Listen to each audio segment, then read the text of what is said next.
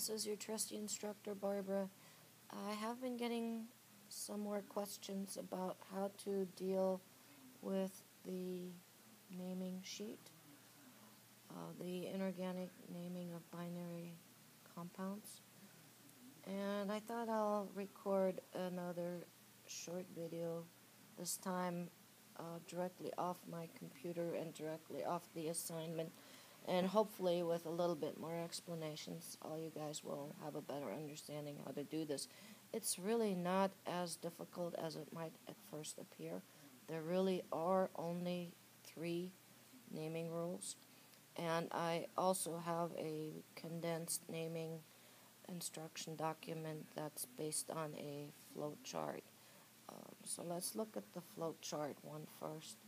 The 3 rules actually just have to do with whether there is a metal present in the compound or not.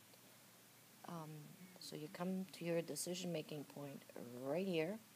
It says stop, and you will check, is there a metal in the compound or not?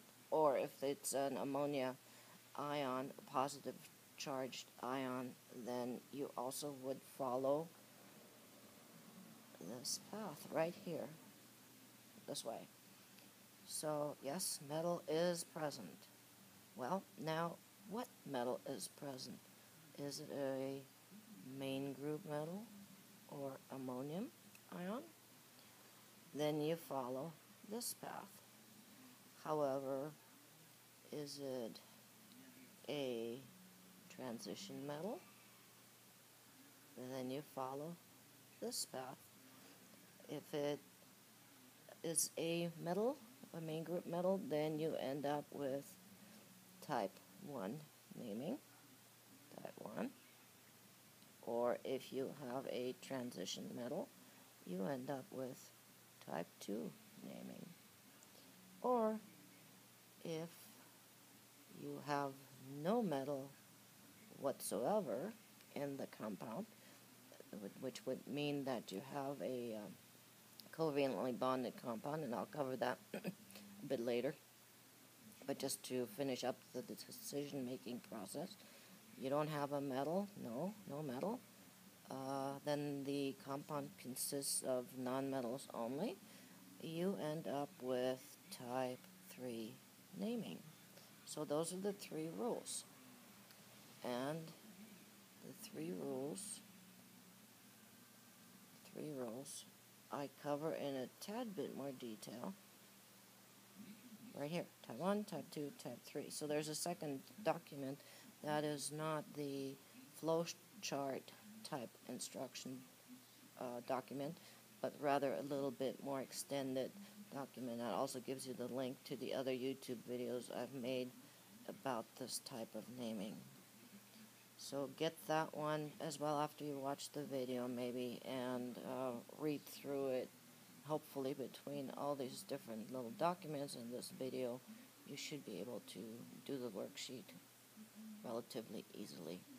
There's also another document that's called Making Chemicals, another shortened little bit of a tutorial that then answers the other part to the worksheet, which has to deal with writing the formula for the compound. But anyhow, I will be going through these different types of rules and showing you a couple of examples directly off the worksheet. So as I said, all this kind of hinges on whether you have a metal present or not. So let's look at a periodic table really quickly. And we got to switch around here. Where's my periodic table? Here's the periodic table. Just so for those of you who may not have looked at it very closely, what the periodic table entails, you have groups from 1 to 18. 18 being the noble gases. And those guys we're not going to look at right now at all because they're noble. They don't want to do anything, so they're kind of unreactive and don't participate in this type of exercise. But you have, let me see if I can switch a color. No, let's just stay with black. That's the easiest. I'll erase what I wrote here. Okay, so here are the two main group metals, 1 and 2. And hydrogen is listed amongst these because it will form a positive charge and is in group 1, but it really doesn't quite fit. It's actually, if you look on the color coding here, it says other nonmetals, so that is hydrogen is part of the other nonmetals, and you can ignore it, but it is in group 1 just because it makes one positive charge. What's important about main group metals is that they will always form the same charge. For group 1 it will be +1, for group 2 it will be +2. They're cations, and the reason why they do this is because they're just one electron for group 1 or one electron. And excuse my scribbles, I have this pen. It works nicely, but I do tend to scribble. Group 2 has 2 electrons.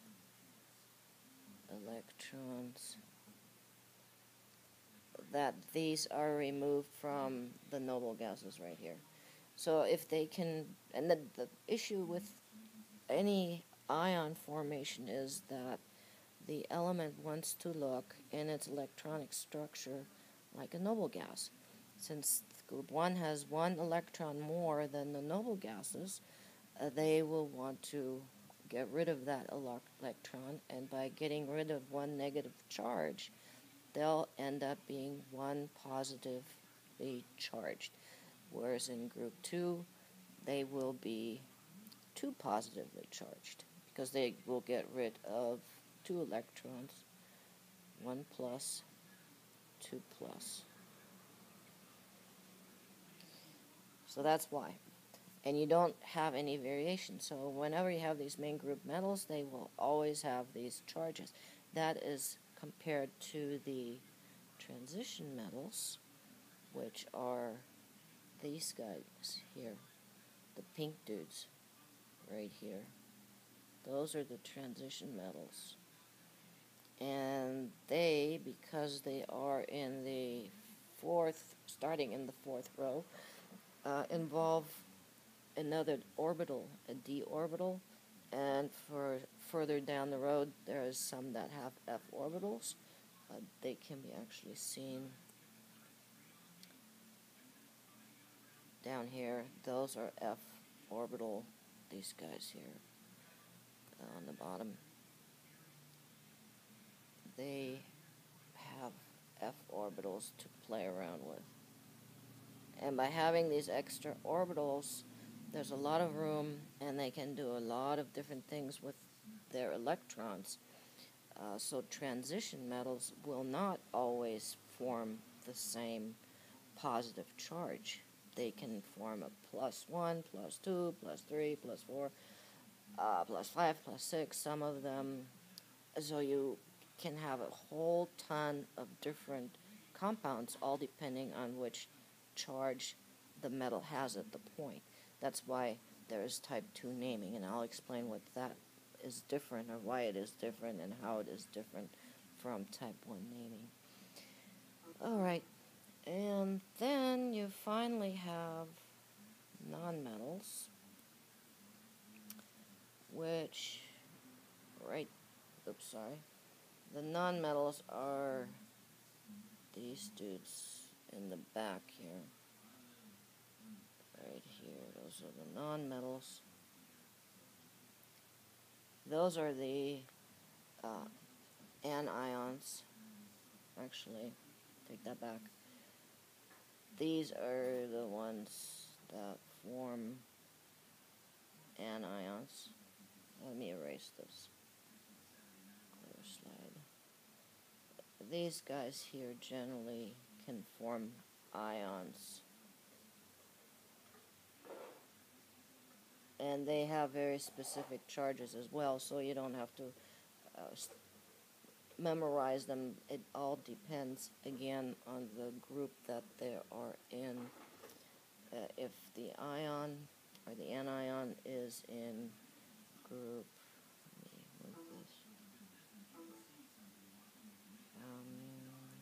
move this up. This group here, they are just one away. Hold on, I gotta switch.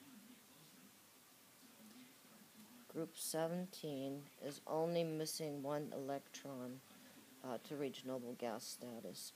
So these guys will pick up an extra electron and therefore become one negative charge.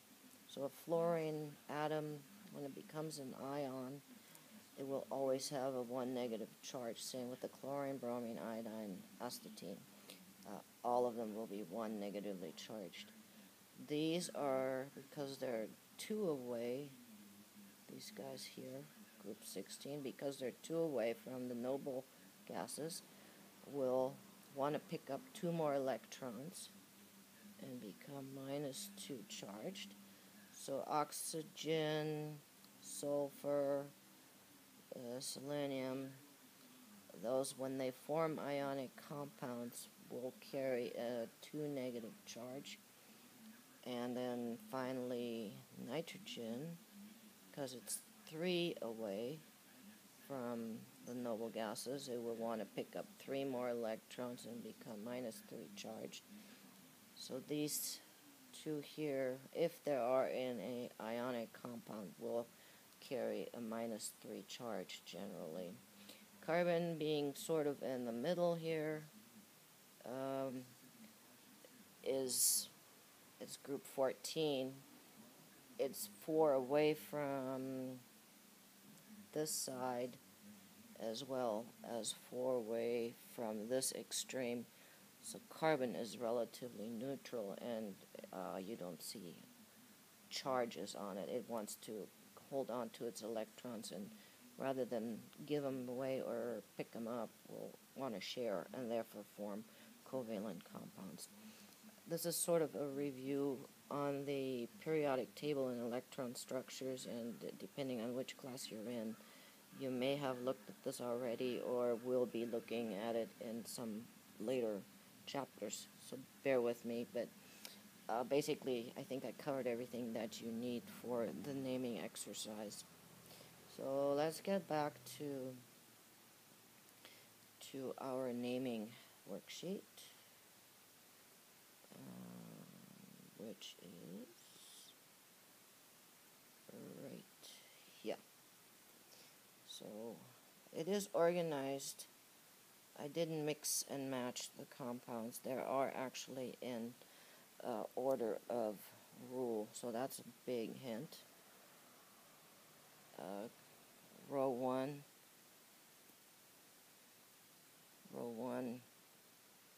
will start with type 1 naming, and you can verify that if you look up potassium.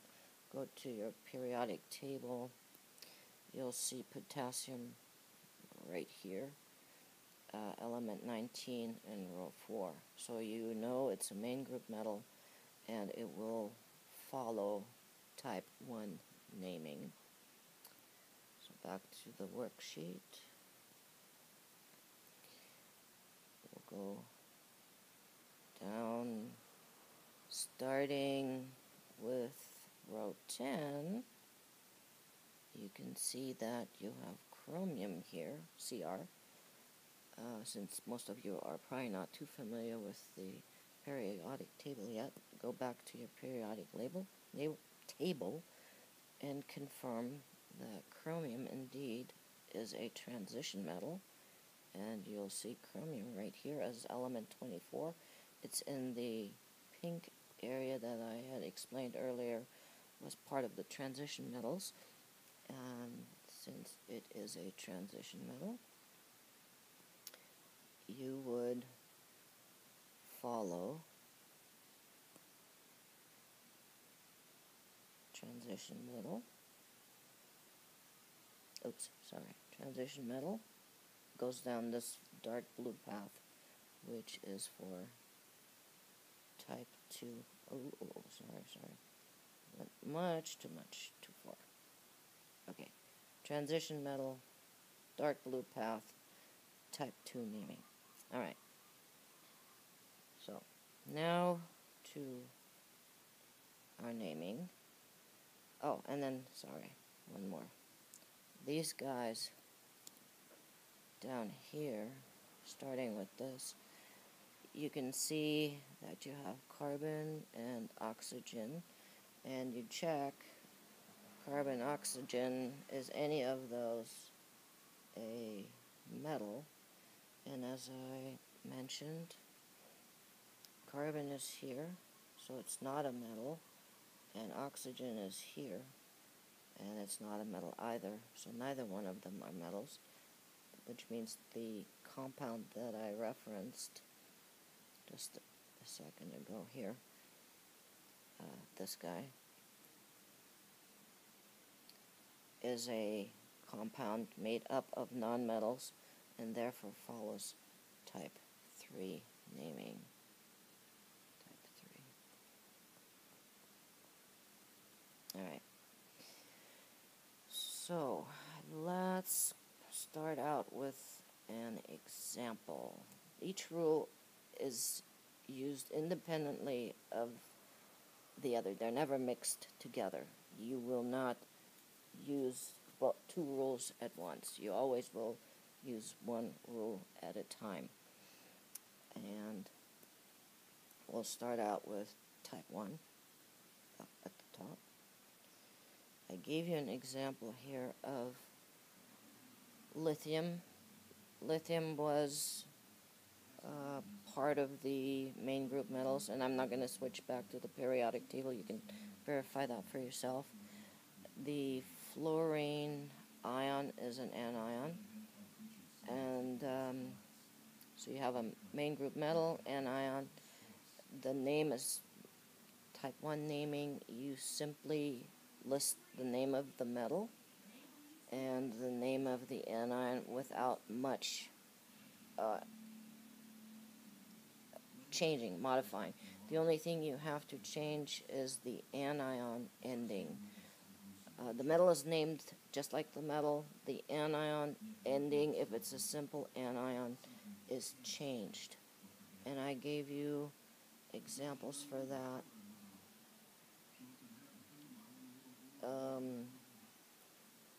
In both the short naming instruction and the one with the flowchart.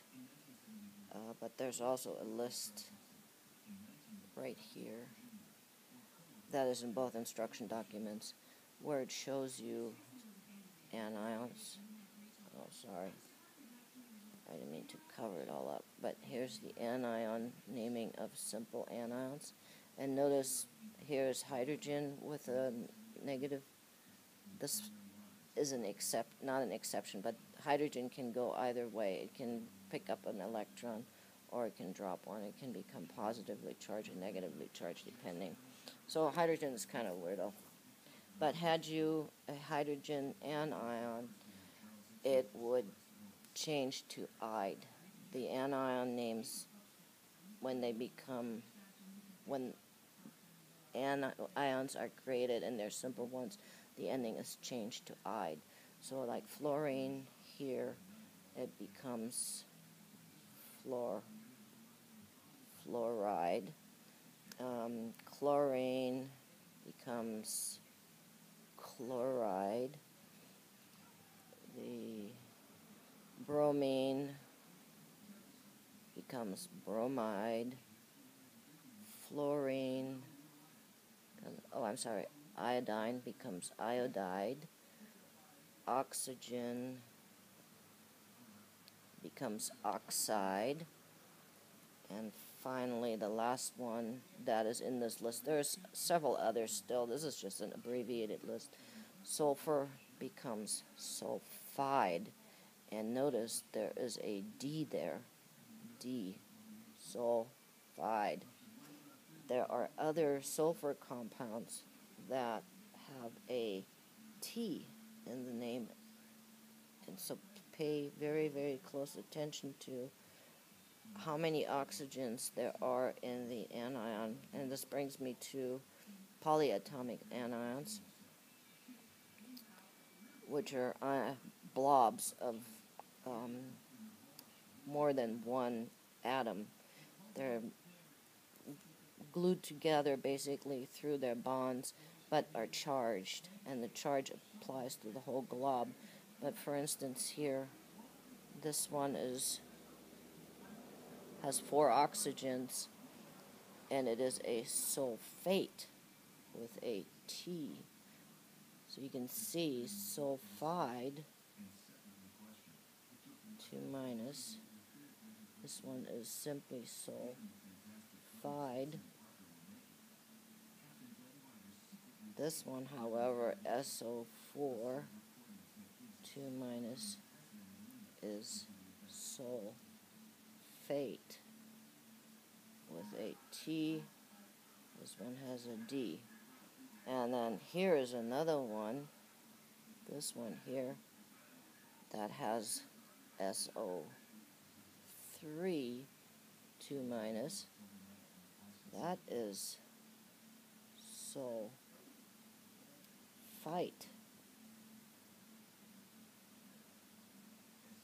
So, depending on how much oxygen is connected to the sulfur, you can have either IDE, ITE, or ATE. And there are some others that do the same thing.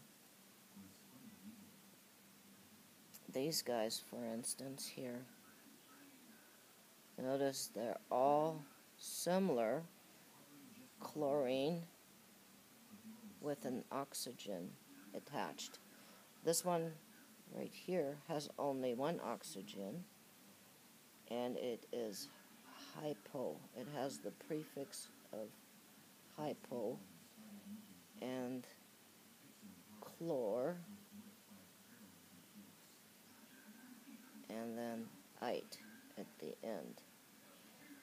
And the next one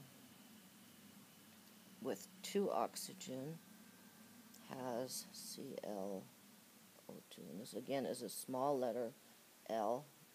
Make sure you write this correctly, not a capital letter. Some people don't realize, but if you write a capital letter, that indicates a new element, and there is no element that has an L as one letter. There's another one that has L, but it's combined with another letter. So no element has just the letter L. This is chlorine, and the first letter is capitalized, the second letter is small. So this one has 2 oxygens. It also has a 1 negative charge, but you leave off the hypo, and it just becomes chloride. Chlor, and then ite. And then the third one in this group, it's all the family of the halogens, ClO3 minus is chlor8. You can see how important it is to distinguish between O, I, A, T's and D's, and some other letters. Chemists are pretty minimalistic in their spelling and their formulas. They try to express the information with as least writing necessary and as least the least effort. All right, so then ClO4, also 1 negative charge, becomes per, and then chlor, and then 8. Why am I going through this? Well, because on the worksheet you will see something that looks similar to these compounds that I just mentioned, or ions, but has a different halogen in it. For instance, BrO4 minus. Well, as I said, this is a family, and it follows the family naming pattern of the halogens. So rather than, ClO4 is perchlorate. Instead of chlor, because it's brome, you put brome 8, per-brome 8. Let me wipe this out a little bit. Or let's see if I apologize. I'm still learning how to use the software here. I want to change the color. Let's see if I can change color. So brome is a little thicker. Bromo 4 would be per-brome,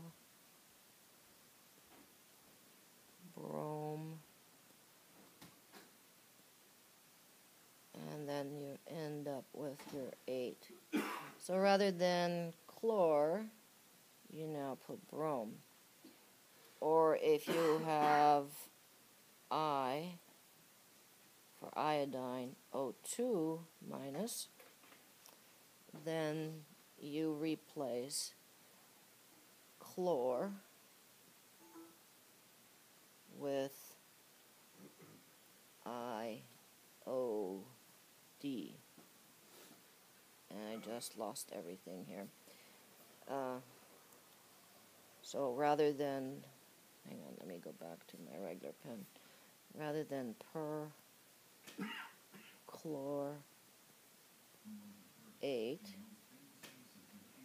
which is ClO4 minus, you have BrO4 minus, it becomes per-brome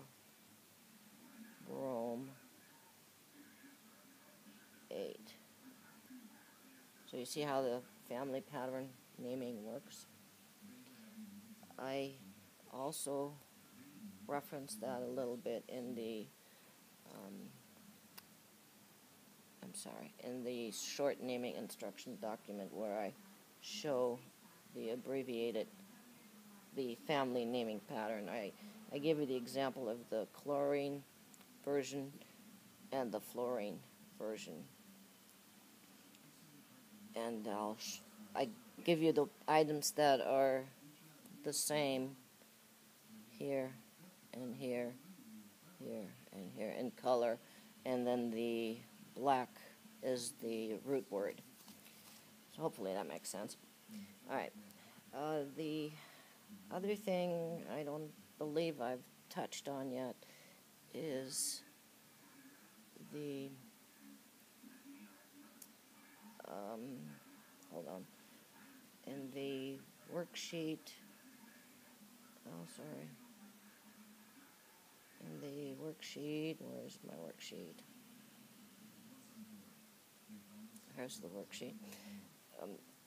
These anions here, these are polyatomic anions. And as I mentioned in the instructions to the worksheet itself, right there at the top, it says that these, you do not make up your name. Sometimes I have students that want to combine and use a rule to make up a name for these polyatomic ions. You don't do that. You just simply look them up in the document that in either one of the instructions. This is the table for the polyatomic. For the polyatomic anions right here. So you look that up there. Don't make them up. That's kind of also why I have them here, why I want you to list the name of the anion itself, meaning you have to look them up. So do that. Alright, now to the naming itself. As I mentioned, type 1 naming, here's potassium, you just use the metal, or here's lithium, you just use the metal name and add the anion name. And I'm giving away some more answers here. this one would simply become potassium chloride. Chloride. Nothing special, nothing fancy. Just combine the two names of the ions, and the positive ion and the negative ion, kind of just like I did up here too. Regarding the formula, what you do is you look at the charges. If they are the same, you combine the two ions 1 to 1, just like I did here with the fluorine, or the lithium and the fluorine. 1 lithium, 1 fluoride ion. Same with potassium, KCl. The charges are to the outside gone because the positive charge equals the negative charge. So you don't have to do anything, just combine the two. Here, on the other hand, in the second compound, you have francium with 1 positive charge and the sulfide ion with 2 negative charges. And the problem is now, if you were to just combine these two, you'd have 2 negative charges and just 1 positive charge, and the compound would be charged to the outside. The goal is to make a neutral compound. Therefore, you would need 2 of these francium ions, and that would bring you to 2 positive charges, which then would neutralize the 2 negative charges on the sulfide ion. And the way you express this in a formula, and I have another document that goes, and also I have actually a short video made by PBS that really is pretty good at showing you how to make these compounds. So this document here, the making of chemicals, covers in much more detail what I'm talking about. Here you have to write a subscript, francium 2, which means you have 2 of those, and then SO3. Notice that you don't have charges here. They're gone. You combine the ions with the charges in mind, and now they're equal, and you won't see them to the outside. If you were to put this in water and the compound dissolves, then of course you have the charges back, but if they're just dry and sitting around, you don't have any charges to the outside. Other things to note is, say you have a case where you have 2 positive charges but only 1 on this one. You can't calcium, meaning this one you would need 2 for this ion to get 2 negative charges to neutralize the 2 positive charges. So therefore you have to put this in parentheses because you're going to need 2 of the anions. I see a lot of times where students write it like this, and you can't do that. What happens when you write it like that, you're changing the ion. You're creating something that has a carbon and 2 nitrogen rather than 1 carbon, 1 nitrogen. So please don't do that. The other thing I have seen, if somebody uses more than 1 polyatomic ion, they try to, like in math, multiply it out and then maybe write something like this, CN, C2, N2. Again, that is not how it works. That's not what the ion is. The ion is just carbon and nitrogen, not 2 carbons or 2 nitrogen. These ions, the polyatomic ions, they're like a big blob.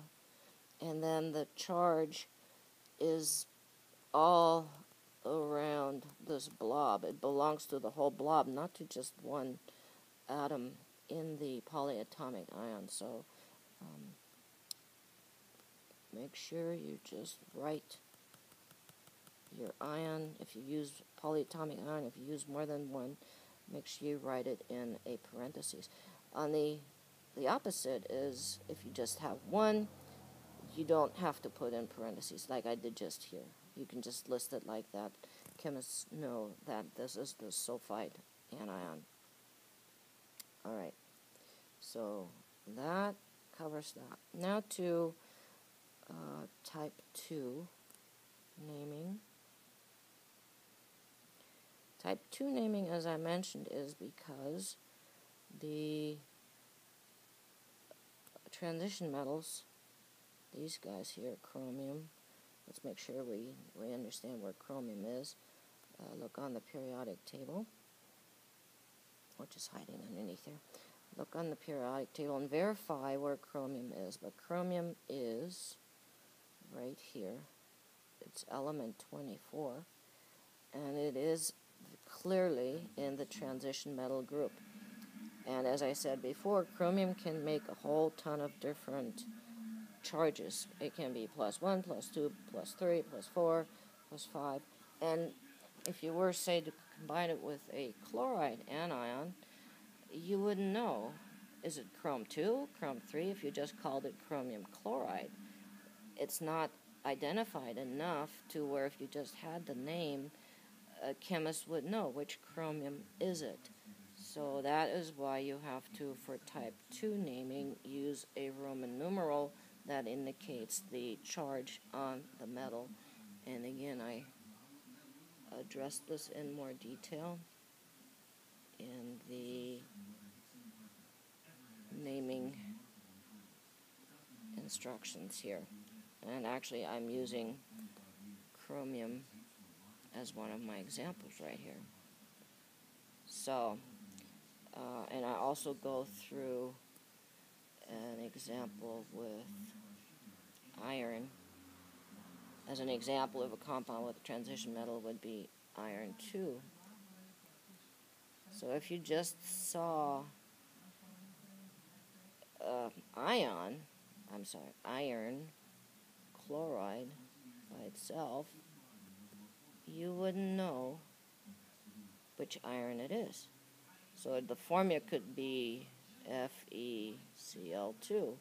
In this case, since chlorine always has a 1 negative charge, you know you have 2 charges from the chlorine, -2. To have a neutral compound, iron would have to have a 2+ charge. By the way, this is what I wanted you to do on the test. There were a couple questions where you were supposed to work it backwards, given off the name, what the formula would look like. Compare this to, say, another type of iron chloride, which is FeCl3. Again, chlorine always has a 1 negative charge, so because you have 3, this one has 3 negative charges. To make it neutral, iron would have to be 3+. So, see the difference right here, 3+ and 3+ there, and 3+ here, 2+ here. And they're all iron chlorides. So, a chemist has to include the charge for transition metals. Hence, this guy is iron 3 chloride, while this guy here is iron 2 chloride. So pay attention to what type of metal you have. If you have a transition metal, then you have to use the Roman numeral to indicate the charge on the metal. Alright, let's get back to our worksheet, which was, where's my worksheet? Hold on, I'll find it. There it is. Okay, here's the worksheet. So, yes, alright, here's the case of, well, you have to look. For instance, here's another polyatomic ion that consists of OH. Since, of course, the charge is -1 and here's a +1, you don't have to worry about putting it in parentheses. These two charges are equal, so you combine the ions 1 to 1. here is a case of one of the polyatomic ions that belong to the chlorine family, the halogen family. So look based on the oxygen which one you have and make sure your spelling is right. Here is an example of iodine, also another one in the halogen family, follows the halogen naming pattern. And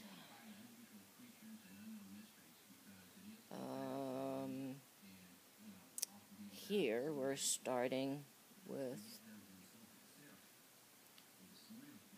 the compounds that are covalent. They're not ionic. I don't have ions listed here because, as I said, carbon is in the middle. It doesn't want to make an ion. Similar, well, oxygen can, but it's not in this case. These are covalently bonded compounds which which sort of follow type 1 naming, where you just name the first element as if it were a metal, but again, it's not a metal, and the second as if it were a non-metal, where you change the ending. So in this case, and I gave you this guy here because most of you know what this is.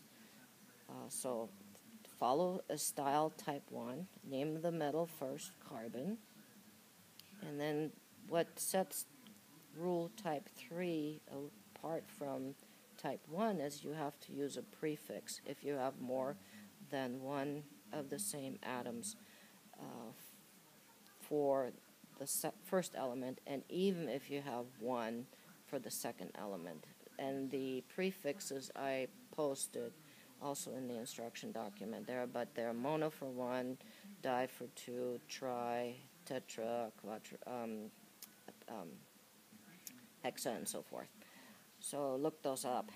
And in this case, since I said you already know it, I would hope this one is carbon di for the prefix, oxide.